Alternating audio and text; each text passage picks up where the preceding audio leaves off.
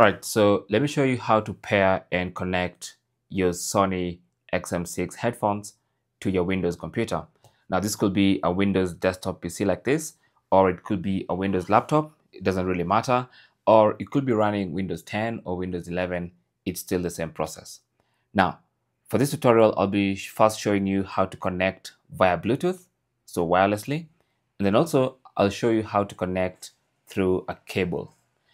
So to connect wirelessly via Bluetooth, the first thing you need to do is put these headphones in Bluetooth pairing mode.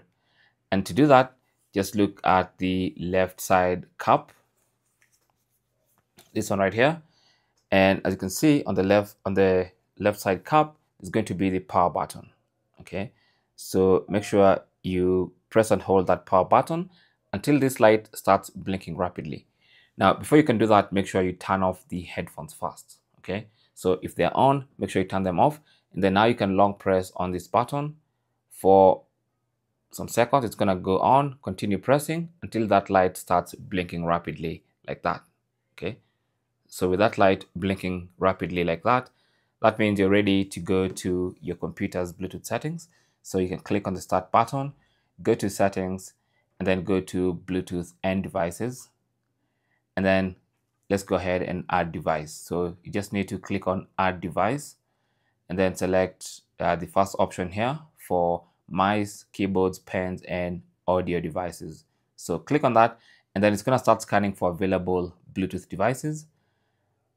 And you can see it's discovered a couple, and our WH-1000XM6 have been discovered here. So click on that and it's going to pair and connect.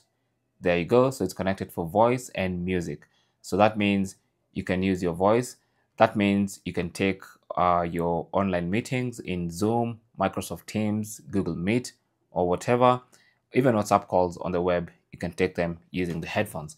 And you can use them to consume any kind of media you might want to consume from your Windows computer. So that is basically how to pair and connect your Sony XM6 headphones with a Windows computer.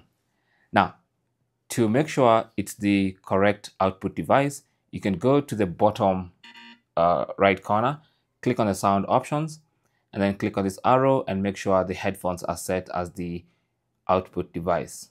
All right.